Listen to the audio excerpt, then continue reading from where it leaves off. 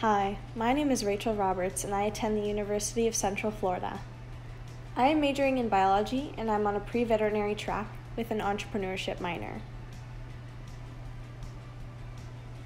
The STEM topic that I am interested in and that I believe is important is chemistry. Currently, I am taking an organic chemistry class in a chemistry lab. For my major, I have to take a majority of chemistry classes because most science fields are heavily related to chemistry.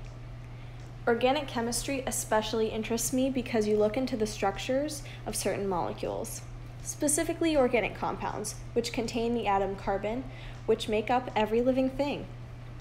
The structure of the molecules is important in the creation and interactions of medicines, and thanks to chemistry, there's been major contributions to healthcare.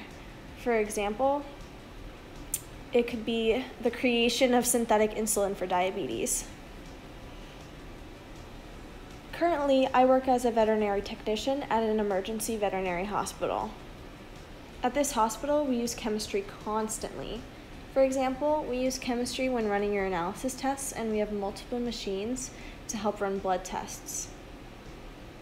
We use chemistry to diagnose diseases and to monitor an animal's health.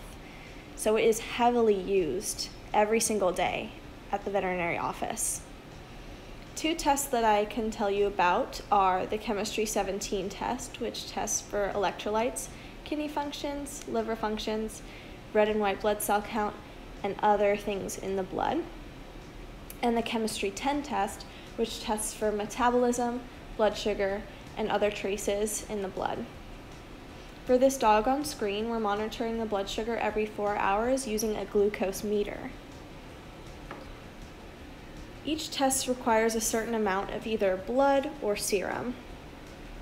For the Chem 17 test, we use a small amount of serum from spinning the blood.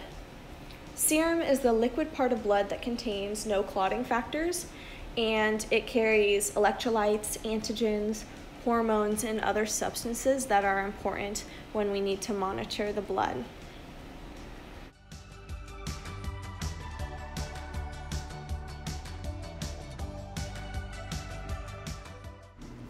Also, as you can see in the video, we have to be very careful with the serum because we don't want any bubbles in the sample.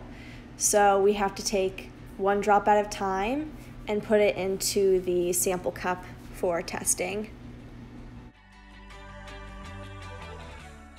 And as you can see, I'm putting in these small analyzer chips into the chemistry analyzer machine.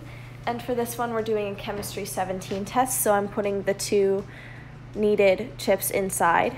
For different tests, you will put in different chips. I enjoy seeing chemistry in my everyday life and know that without the extensive research in chemistry, we would not be as advanced in medicine and in the veterinary field.